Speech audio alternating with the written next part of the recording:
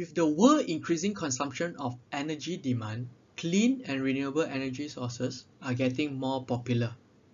And harvesting waste mechanical vibration energy has been a hot topic recently. Vibration energy is found in everything, living or inanimate, and vibration energy can be found such as an impact on an object, any machinery, moving vehicles, ocean waves, and much more. Harvesting vibration energy and converting it into electrical energy is possible with the help of piezoelectric material.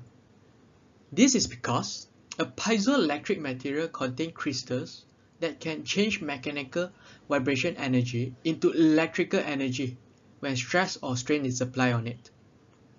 Thus, harvesting vibration energy is possible and it is a good alternative of clean and renewable energy source which can save power and lead to economic sustainability. In this innovation project, waste vibration energy was harvested using piezoelectric transducer placed under the speed bump during vehicle passing through.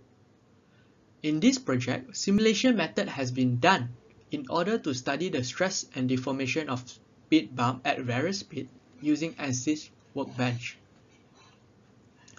Then, a prototype is built using a total of 56 piezoelectric transducer sandwiched by 2 pieces of plywood with a rubber speed bump on top. With the increasing speed of vehicle going over the speed bump, the stress produced on the speed bump also increases, hence increase in output voltage. In my findings, the prototype managed to generate a peak voltage of 3.6 volts and maximum stress of 0.54 megapascal when the car goes over the speed bump at 15 km per hour.